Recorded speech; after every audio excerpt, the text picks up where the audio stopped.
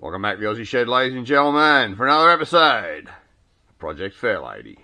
I'm about to start fabricating some sort of a mount on the front of the car to mount a tow hook, just like we've done previously on the rear of the car. So ideally what we've got to do is work out some way to attach to the front chassis rail. Probably going to be this side, I reckon. So realistically what I've got to do is take the front bumper bar off again, remove some of the aluminium shrouding that I built previously, and just work out, you know, what the best location for it is on the chassis, and also try to coincide with what the best location is to have it protruding through on the bar, which basically there'll just be a hole in the bar. Obviously the tow hook isn't going to stay in situ while the car's on the road, but we do need some way to tow the car from the front. If it ever breaks down or something happens to it, I don't want to be stuck on the side of the road, have a tow truck turn up and go, oh, I don't know how to hook anything up to it, and have the tow truck guy, you know, try to put a chain around one of the suspension arms or something. It's just not going to happen. Got to have tow hooks front and rear. So I'll start stripping all this off and we'll have a bit of a look at what we have to deal with. And there we have it. The bar is off. Now let's go around a little bit over here. I'll show you the positions that I've got. Sorry guys, it's always very cramped here in front of the Fairlady in the shed, just because we're right up against the workbench. So these two positions here, they're kind of two positions that I would prefer that I can bring the tow hook mount through to, because they correspond with two areas in the front bar that I can use to sort of conceal where it is and at least make it kind of neat. So I have no idea what's behind there at the moment. I think I'm somewhere near the front chassis, just because the mounting points for this this crash bar, or it's not really a crash bar, it's more a bar sort of a stiffener, being that it's some sort of a fiberglass reinforced plastic, and it's not really going to do much in the event of an impact, other than, you know, someone bumping into it very, very lightly. Yeah, there's a couple of mounts in there for that, so I've got to be in the right place, as you'd imagine, being sort of here. So we'll get these few plates off and we'll see exactly what we've got and what we can kind of come up with that's going to do the job. All right, I'll get these plates off. As always, I'll be back. Right, so I think I've just about got it nutted out, guys. The tow hook really needs to be somewhere about here, but it needs to be quite forward. It needs to be, you know, around about kind of there. Right, so what I plan on doing is I'm going to put some 6mm steel plate there and bolt it through these bolt holes and up underneath, and maybe even slip a few more in there, so it'll be a bit of a bolt-on affair. Now, to get this out further, I've found some spacers in amongst all my stuff. No idea what they're from, but they're quite a heavy wall, zinc plated spacer. They're really perfect. The length is pretty spot on. I'd really ideally like them to be a little bit longer, I think, at this stage, but I can probably make do with the length that they are, or I could possibly cut a piece off one and extend it onto another one. But the problem is that needs to slide inside of there to then weld onto this nut. So what I've done is I put one on the mini lathe and I turned all of the plating off it, so it'll be easy to weld. Put a bevel on each end, so that gives me something to weld into. And I've machined a section out of here so that the remaining thread on this slides down into there. So then what I'm going to do is weld that together there. And as I say, have a piece of some sort of 6mm plate on here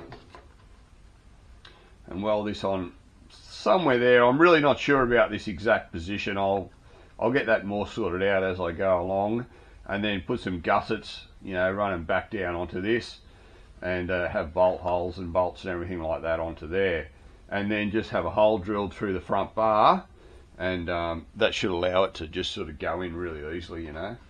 Anyway, that's where I am with it at this stage, folks. I just thought I'd show you that before I go too much further.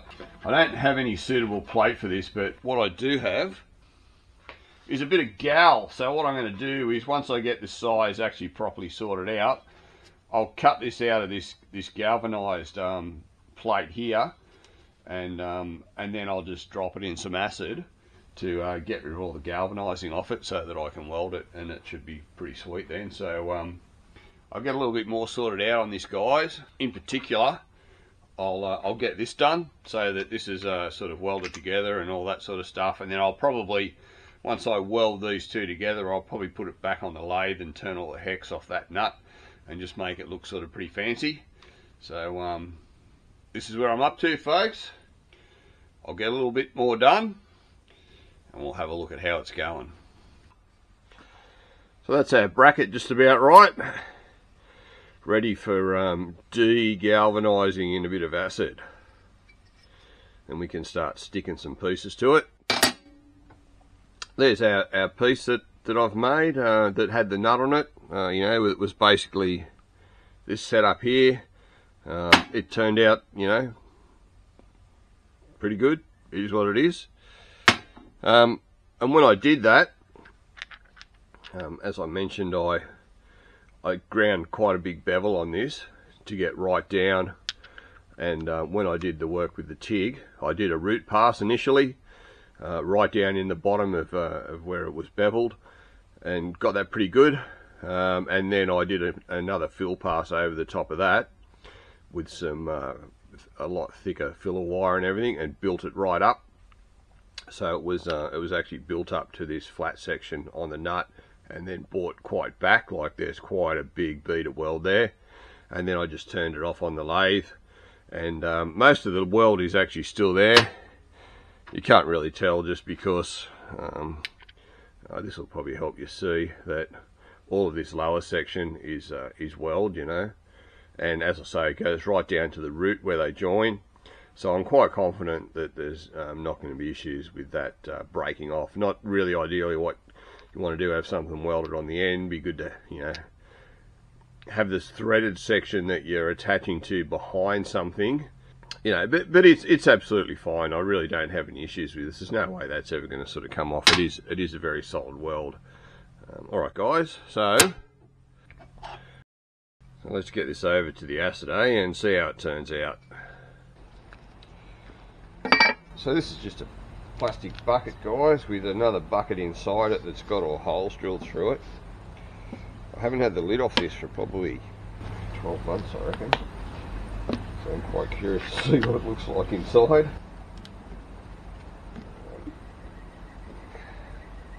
Very, very careful.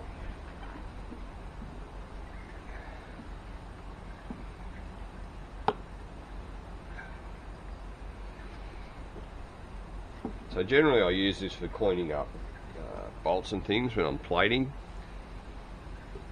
It works really, really well. Just get this lid off without flicking any acid anywhere. Come on baby, come on. There we go. Ooh.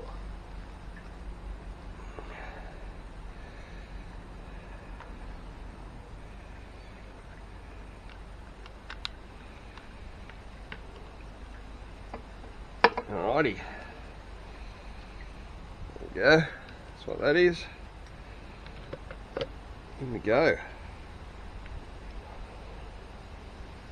You see she's foaming up straight away. We'll leave that in there for a few minutes and see what happens.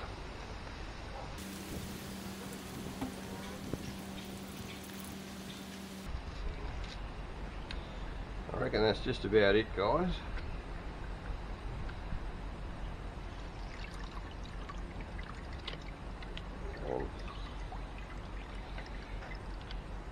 See there?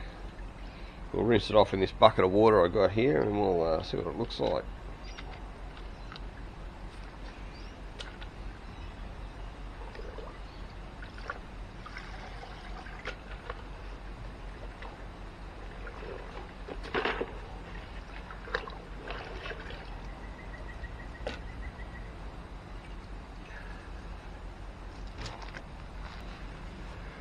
And there it is. That looks pretty reasonable, guys. I will just give it a bit of a clean up on the wire wheel just to make sure there's no No gal or zinc or anything left on it, but it looks pretty good to me.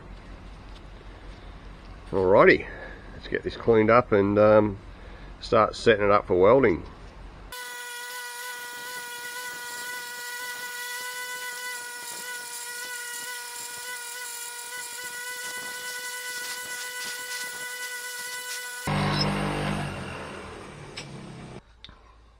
Comparison shot, guys. Beautiful and clean, straight off the wire wheel. And there's your gal piece. And that was only about 5 minutes in the acid. And it's all gone way quicker and easier than mechanically stripping the gal off. Plus you don't have all that bloody dust around everywhere and all that sort of stuff. Yeah, you got to be a little bit careful with the acid, but as long as you're not stupid, you'll be fine. Beautiful. A little bit of an update, guys. That's kind of where I'm at with it at the moment. It's it is getting there. It is getting there. It takes quite a lot of fiddling around, particularly tacking this. There was a lot of tacking and grinding tacks and tap it slightly one way just to get the alignment absolutely perfect with the hole that I've drilled through the bar to get the thing where I kind of wanted it. Plenty of attachment here. You can see I've got two bolts in shear and then 2 that are in tension. I'm not too wrapped about those, but I'll possibly get another one in as well somewhere. But overall, it's pretty good. It's not too bad at all. Obviously, when it goes in, that's how your tow hook goes into it there. So you can see by the length of this, there's a lot of leverage against this point here down the bottom. So that is going to have some gussets welded onto it. Sort of like that sort of thing here and there on it. So it's going to be gusseted somehow. I'll work that out once I kind of get it in position. I don't know whether they'll be that tall or sort of whatever. This weld around the bottom here, it's really just kind of a root pass to get like right in and get really good penetration into that corner in there. When I set up these gussets, I will weld, along both sides of the gussets, and I'll also weld back over that to get a little bit more weld depth in those internal corners. But really, once the gussets are in, it'll be absolutely fine. So I might just bolt this up and show you where it goes, eh? And that's it up in there, guys. You can just kind of make it out, and that's our hole right there. And obviously our tow hook just screws straight into that, like so. Very, very nice. Very, very nice indeed. Alright, I'll get all this off and I'll start setting this up for those gussets and working out how we're going to finish off with the aluminium panels underneath there. Well, there it is. I've just finished welding in all of the gussets on it, and I think it turned out pretty good. Not too bad at all. So now that that's done, I can put it in place and see what adjustments I have to make to the aluminium paneling in that area, which I have actually laid this out so it works the best way possible with the aluminium sheet work in there. So we'll get this bolted up, and I'll have a little bit of a chop of the aluminium sheet work. There it is, guys. I think that's looking pretty damn good.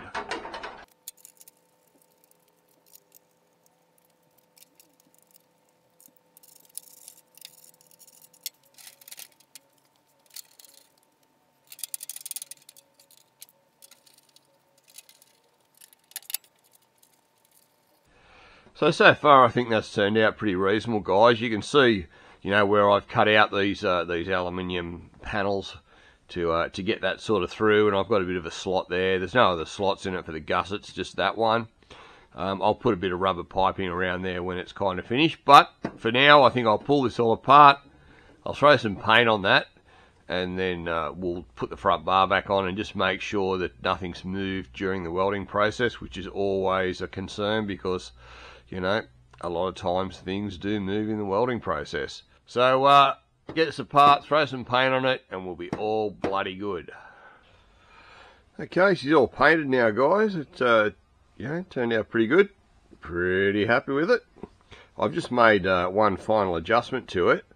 I've trimmed the thing down wherever I could. So where are we? I think this came down to a corner down here. So I've just cut it across there. I think the angle on this kind of came down in steps, so I've just taken that back off and just trimmed it a lot closer to these bolt holes and stuff, just to remove any excess material that we honestly don't need on the thing. So that's pretty much done now, guys. I'll just bolt this back up, bolt the bar up, and make sure it still fits. It appears to bolt up okay, so far so good. Alright, so amazingly, guys, it went back together perfectly.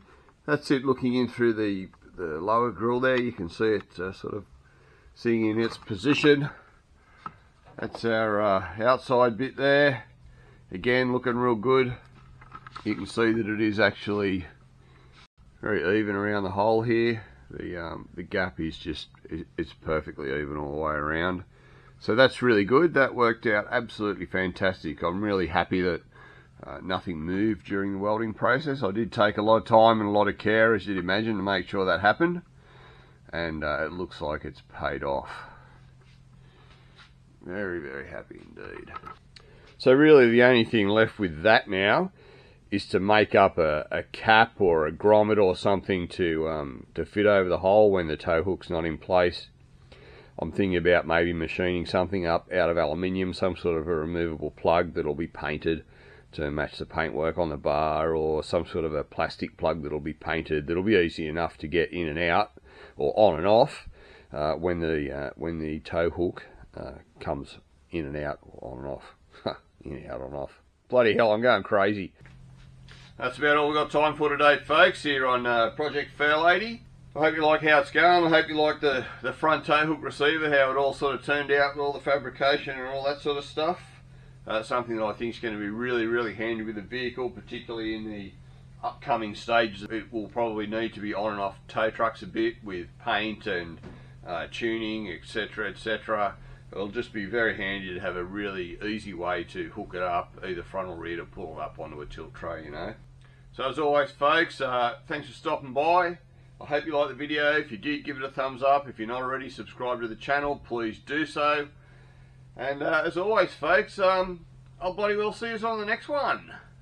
Cheers.